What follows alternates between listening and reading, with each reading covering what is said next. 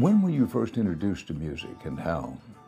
My father, who didn't talk a lot, and I never actually caught him listening to music, but he did have a gramophone, a 78 RPM thing with these needles, brass needles, and he had a few, not a vast collection, but a small collection of big band wartime jazz.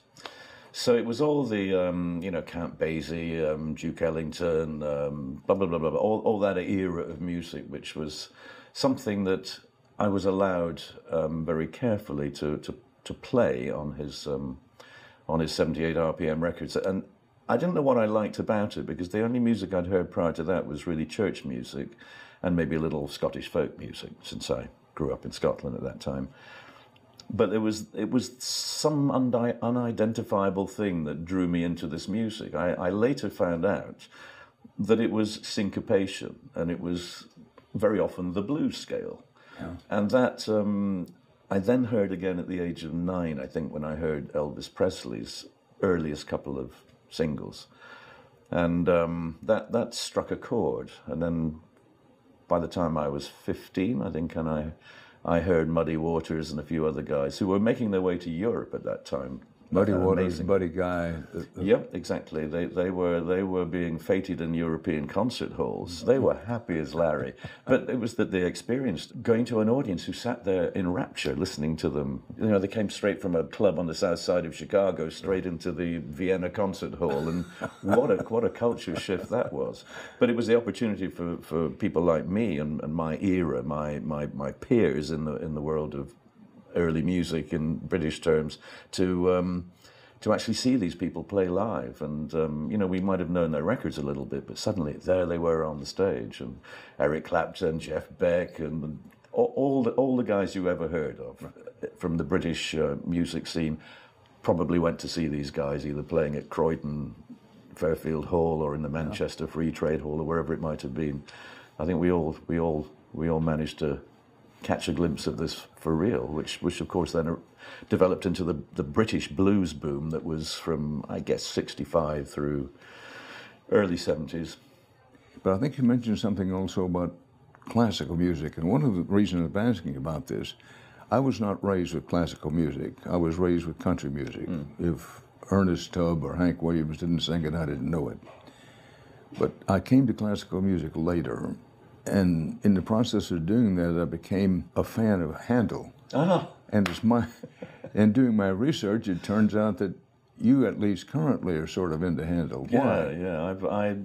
I've heard bits of Handel over the years, and including, for instance, some weird reason, my son-in-law, my errant son-in-law, sleazy, no-good thespian, who has impregnated my daughter twice. His name is Andrew Lincoln. He's a great guy, actually. We have a lovely relationship. But he was the one who decided, I think, he wanted Handel's water music played at the beginning of the wedding ceremony. So that was the entry of the bride and groom, which was great.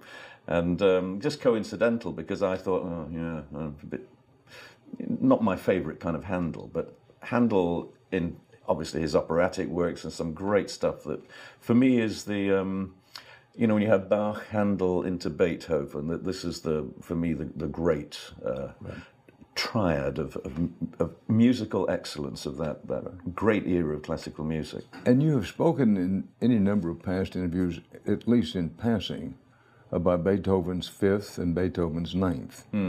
What is it about those two symphonies that captures you? I suppose the very opening musical lines of Beethoven's Fifth are, for me, the classical equivalent of dum dum da bum bum da, Smoke on the Water from Deep Purple, or da da da dum dum chicka chung from Led Zeppelin. If you've got a great idea and you can manage to put that across in 5 or 6 notes, then there is a good chance that that's going to outlive you by centuries. And I think there will be, in if we're still here in hundreds of years' time, people will still look to Smoke on the Water and Led Zeppelin and Beethoven's da da da dum. I mean, he got it in two notes, really. The rest of us, you know, we fool around a little too much. It sometimes takes us maybe 5 notes or even 6 to get a good riff together. But we're running out of riffs, you know, just like we're running out of good air to breathe and running out of a lot of planetary resources. We're running out of good riffs. They're very hard to find. I'll have to take your word for it. Well, now, your first instrument was what? The guitar? Yeah, like everybody, I was. I think in my generation, it's hard to imagine people who didn't want to be. Well, I suppose the folks that we first got to know about were probably, apart from American artists, in the UK terms, it was Hank Marvin of a group called The Shadows. But Hank Marvin had this wonderful clean tone on a single coil Fender Strat. Right. And that was a sound that captivated people that I think we all wanted to be Hank Marvin to begin with. And then somewhere along the line, we probably heard Eric Clapton and wanted to be him. And when I heard Eric Clapton, I wanted to be a flute player because I knew I was never going to be able to match Eric Clapton's skill and ability. You said, look, I can't be Hendrix or Clapton. Yeah, and it didn't necessarily have to be the flute. It's just that I knew I wasn't going to be in that league as a guitar player. Mm-hmm. Not without another few years, which I didn't think I had. But when you were transitioning to the flute, did the thought cross your mind, maybe the flute won't fit in the rock and roll?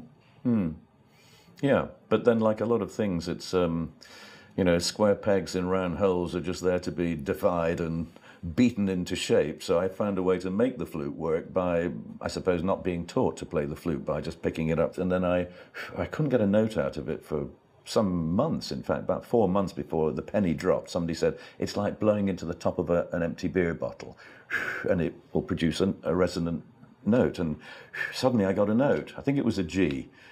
And I thought, wow. And then I got an F, and then I found an E, and then I had the pentatonic scale, and I could play the blues. And because I played guitar a bit, then improvising was it kind of came fairly naturally. So within about 2 or 3 weeks, I was playing the flute on stage, and people were going, "Oh, that doesn't belong in a blues band." But you know, I found a way to make it work by singing and grunting the notes in a very forceful way, which they wouldn't teach you if you went to your music teacher to say, teach me how to play the flute. They're not going to teach you that stuff, with good reason, I have to say.